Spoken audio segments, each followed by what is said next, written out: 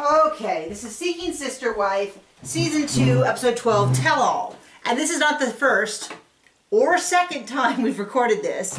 It's actually the third, because our babysitter, our mother-in-law who lives with us, is not feeling well, and so we had to try to record with a screaming baby. And then we had a big fight. It went really well. Right in the middle. I need a cigarette. Give me a cigarette. I need a cigarette right now. That is pretty close to what happened. Okay, so Brandy's got a new look. Creeper. Not the choice I More would have made. It does make him look creepier. Which I think is fitting. So we're just going to kind of go through this in order of how the episode happened. The episode actually hopped around quite a bit. So they talked to all of them. Then they talked to just the Eldridges and Jennifer. And then, you know, Bernie and Paige and Brandy. And then just the husband. But before that, just the husbands and just the wives. So it's kind of a mess. So they start off talking about Jennifer, who is... batshit crazy. Certifiable. Batshit crazy. And she does not have a child. Or a boyfriend. She could have a boyfriend. Nope. She could have a child. Nope. I don't think there's a lot of evidence that she is a child. And I think she just thought, oh, if I say it's for the best of my child, everyone will have to leave me alone. Except it's not like they were saying you have to drink. And she's like, no, not for the safety of my unborn child. Like, she was supposedly dating them and then had to fake her own death. Like, that's not something that pregnancy has a lot to do with. The whole thing was nutso. Not something normal people do. This is definitely... even close to normal. No, it's not. And I've known people who are kind of habitual liars. And that's exactly how they lie. You think someone who's a habitual liar lies in a way that makes sense? No, it's the exact opposite. It is in ways that don't make sense about things that don't need to be happening. Like, she could have just said, you know what? I'm just not feeling this. I just want to go home. And the producers would have been like, okay, that's cool. She could have told him, I'm just not into you. This just isn't working. I'm pretty sure the producers would have loved to have like pulled her aside, do a talking head interview, discuss it with her, because all they're looking for is to finish the storyline. The whole thing is everyone is in the show, signs up to do the show, with the agreement that they will expose themselves, expose their lives. Nobody wants to see that. And you'll be able to finish this thing. I mean, that's the whole idea. And so the idea that she just disappears leaves the storyline hanging. And even the producers were like, oh, well, show us the baby. They're just trying, all they're trying to do is to finish off this storyline in a way that us, the viewers... and doesn't get any of their cameramen murdered. Well... because she's nuts. Well, that too. So anyway, so she shows up and she's all mad. I hear them talking crap. Well, all they said is that you're a liar. Which you admit you are. So, I was impressed. I can't remember his name. I was going to call him Eldridge, because I can't remember his name. Who cares? Nobody cares. He actually handled it a lot better than I was. When they were like, is there anything you want to say to her? I would have been like, nope. Thanks for wasting our time, you know. Right. But he was like, I just wish you the best and whatever happened. And then she's like, why? Then she apologized. But before that, she's like, well, I'm sorry if it's inconvenient or whatever. The whole thing, she did say a 10-pound baby coming out of a 2-pound hole. That's not how you mention holes. That's not how you measure a hole. You don't measure a hole by 2 pounds. Unless... So anyway... That was kind of weird. Although I've been on it looked like it was a tweet, and tweets are notoriously bad for typos. Anyway, it was funny when Vanessa was like, "Wow, I give her props for showing up. I would have just disappeared." Like she did a few days later. You're like foreshadowing. So we'll get to her. Colton looks better with a beard. I just had to mention that because I found him also to be creepy. Better. I know. Good. Well, their dynamic is. On camera is really bizarre. Anyway, Paige is like, I'm the one who initiated saying I wanted polygamy because I wanted to be able to talk to someone about my husband and them not being mean. And I'm like, first of all, your friends are not going to be thrilled with that description of them. Secondly... get different friends? Yeah, get better friends because that's just really weird. And I'm not buying that she's the one that initiated the polygamy discussion. Didn't she finally come out and say, well, I was going to... just leave, but then we talked about this. Like, no, I think she meant she was going to leave the filming. Oh, I thought the family. Yeah, so we'll get to that later on. Dimitri and Vanessa and Ashley, I think they, of all the people there, are most aware of how they're perceived and have been adjusting course. I'm not saying it's a good quote. I mean, I'm not saying that makes them like good people. I'm just saying they seem to be the most aware of how to present themselves in a way that will be the most appealing to the public, which will work well for them on season 3 when they're looking for a sister wife. Again. Oh, I know what it was. Vanessa, I felt bad for her because her best friend was like, oh, she's just looking to get on TV. And like, then she left right after. So well, that doesn't look good for her. So we have a little bit of a difference. You think... What's your opinion of her? We discussed this in the past 2 videos. She just got with Dimitri and... For TV. For TV. I think that she bought into the... You can lie to yourself as much as you can lie to anyone else. I think she wanted this to be some great thing. Maybe the fact that they were on TV affected her decision. But she seemed... But I think in the end, this is my opinion, is if you have a good relationship... I can hear our son screaming. Sure. If you have a good relationship with your family... Keep going. And they are normal people... and they are highly advising you that they don't think this is good for you, I think you should take that pretty seriously. Now, if you have a terribly dysfunctional family and everyone in your family is a horrible mess and makes... Okay, I get it. I know plenty of people that my whole family was against it and they work out great. But usually they have horrible, horrible relationships with their family to begin with. So the fact that basically everyone in Dimitri and Ashley and Vanessa's life are saying this is a bad idea. Now, he doesn't seem to have a very good relationship with his parents. But yeah, Ashley and Vanessa seem to have a good relationship with their family. You can hear him clawing at the door. What do you mean over there? Anyway, to me, is probably like all the sisters that she seemed to have their twin sister, all of them seemed to be concerned that she wasn't going to get what she wanted. And in the end, it sounds like... She left. Well, she left, but she kind of said, you know, I thought I was putting my desire, my love of this family ahead of what I needed for myself. Which basically sounds like I loved this idea in theory until I realized that I was at home babysitting someone else's kids in exchange for sex every other day, maybe, with a guy. Like, that's not a great trade-off. And that he, you know...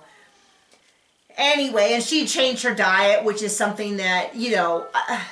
I'll tell you, plenty of girl has changed their diet and how they dress for a guy, and then one day been like, I like hamburgers. I want a steak. I don't like these clothes. Anyway, then they took that to all the guys. Blah, blah, blah. Well, the most interesting thing about talking to the guys was the girls were backstage, and they were talking, and one of them goes, oh, any guy in polygamy is a good guy because you don't get a second wife by being a bad guy. For example, Warren Jeffs. Yeah, I was like, okay, I get that they don't feel that they're the same. I get that. The same way I attended a Baptist church. I don't consider myself the same as the Westboro Baptist. I used the example before. But...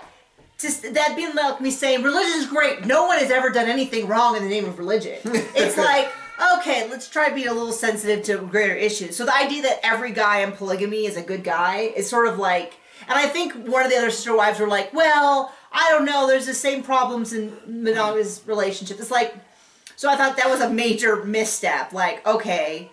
Then the wives and all the wives are talking to Paige about where does your insecurity come from. And the other wives, it was actually pretty interesting. I think it was actually more interesting than ever seeing them do a talking interview where they all agreed, was where they had all the wives and all the husbands because they weren't necessarily going to be with someone who was going to instantly agree with them. So it was a little more interesting, like...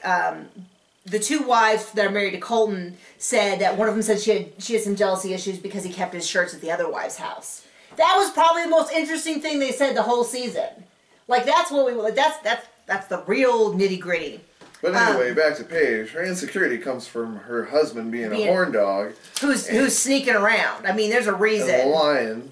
So, that but all she's came denying out it. like a hot crap pie. So the next one, they're going to bring Brandy out. And Paige is instantly... Now, here's my thing. I think there's ample evidence that Paige should have a problem with Bernie. He set up his dating profile without telling her. He was sexting with a girl almost instantly. Who knows what else she didn't catch? Because I'll tell you, after that, he remembered to delete his messages. So Paige has a problem with Bernie, and I think she well should. I think she also has a problem with polygamy, but she, for whatever reason, she just will not. I think she knows that if she said no to polygamy, that he would leave her. That's what I think. Seems that way. Because they don't have the religious, they don't have the community pressuring them, they don't have family pressuring them. She clearly doesn't want to share her husband. She keeps talking about how she wants friends, and it's like, join a quilting bee, go a wine club, join anything, to have some friends that aren't trying to bop your husband. So anyway, but my point is, instead of being mad at Bernie about any of this, she turns it all on Brandy. Now, this is my thing, is if I was Brandy and that very first time that she was like, got all huffy, I would have been like, you know what, I'm not even started this, and you're already, the pitch, I'm not interested. No thank you. So, what desperate does as desperate is. I don't understand any of these women. I mean, anyway. So, and then they showed Paige the clip, and Paige won't even acknowledge that she kind of had a stanky attitude. Well, I don't think I was being defensive. I just didn't know what to say. And that's where you be honest and you say, the reality of that situation just hit me, and I realized I can't do this. It's like standing on the end of a... She doubled down. It's like when you're like, I'm going to go off the high dive. Look, it's not that high. And then you get up there and you look down and you go, and I'm gonna say, man. You know who else doubled down? Crazy. I had a baby and I'm married to a Hell's Angel and blah, blah, blah. Oh, I know. Blah. Well, anyway, so then Brandy starts saying that they claimed that they made out. Now, we know it's true because Bernie doesn't say, I never kissed you. What does he say? He said, well, it's just happened. Nothing like you're describing. Nothing like, it's not how you described it. Okay, that is a far cry from. Now, this is what I think. Now, this is this is what I gathered from how it went. Was that Brandy was saying, hey, I didn't come on to him. He came on to me. And it was mutual, but I wanted to respect Paige's feelings. That's what I think she was saying. So I was saying no because I wanted to respect Paige's feelings, but I was into it. But I wanted to respect her feelings. I think what Bernie heard was that he forced himself onto her. That's not what I got, really. That's his whole... I think that's why he was so defensive, was he didn't want it to imply that he forced himself onto her. That's what I got out of it. Because that's why he's like, well, it's not like how you said. He's thinking they were mutually canoodling. And she was trying to say, hey, I was trying to respect the rules of the game, but your husband over here wasn't. That's what I got out of it. Mm. There was a lot of shouting. But the thing is once again, Paige, instead of being like, Bernie, you're the one I have an ongoing committed relationship with. You're the one who keeps breaking the rules over and over and over again. Brandy, I'm not interested in talking to you, but you're the problem. Instead, she's like, you lied. Now let me tell you that you're a blankety... I don't even know what she called her. What kind of... I don't know. For kissing a married man. Well, she thought they were in a relationship. I'm just saying that, so she turns in, and then all the real feelings come out. Well, then it's like, I asked you this morning if you ever kissed her. It's like, she knows what's going on. She's trying to play this whole, oh, I'm fine, I want polygamy. It's just the timing. It's just the... No. This is a hot mess waiting to happen. So... Then they all storm out, and then all the guys, and then they're all, okay, commercial this way, wrong way, and... We're done. So they all go outside. People got really mad because they thought that Eldridge was yelling at the woman producer. I think he was just... I'm not to say... Well, first of all, we found out that he has a third wife already. The first wife doesn't want to film. Oh. Or she's left him, I don't know. But according to Twitter, in general, I try to find out I try to avoid the real story because I don't have time to watch the reality show and then parse through all this. We're not investigative reporters. No, we review the TV show. What we are seeing. And poke fun at crazy people. Well, at least what we see on TV. They might be crazier in real life, they might be sane. I don't know. That's not my job. But anyway, people got real mad because Eldridge turned the production staff. Now, this is what I see. They see it as a genuine moment they need to help someone else who's having trouble. They are one of the few people in the world who genuinely know. They they actually gave some pretty solid advice in terms of like, you need to repair this relationship with your wife. I think the problem is, I think that Bertie is just a horn dog. Well, clearly. I mean, we know that. And I wrote sneaky and a liar. And then my son added these other notes. Yeah. Quite clever. Quite clever. Anyway, and then they were telling the production, we just need more time. And the production staff, on the other hand, is like, for goodness sakes, can people stop disappearing? We just need to film this and wrap this up. But I will say that this was probably my favorite episode of the season because something interesting happened, and it wasn't super produced. And now people get on the reality show producers. This is self-produced in the sense that this family's decided this is what we're going to present, and we're all going to be on our best behavior during the camera. You mean like the production didn't suggest going and coming out to a bunch of ducks? Yeah, they probably were like, guys, there's no one here. So anyway, that is this season. They got footage for that, so... We are looking at new shows they're going to be recapping. Bill and Ted's Stupid Adventure. No, that is called Double Shot of Love with PJ, Bill and Ted. PJ, Dolly B, DJ, Polly D, and Vinny. It looks like a train wreck of epic proportions. They already had one girl cry and kick herself off the show. And so we're doing that one. We're looking at Real Housewives of Potomac, and we're looking at Worst Cooks in America Celebrity Edition. So hit us up in the comments if you have another suggestion for shows that have not already premiered that are coming soon. Maybe a Love and Hip Hop, one of them. Anyway. Okay, we'll hit you up soon. Bill and Ted's.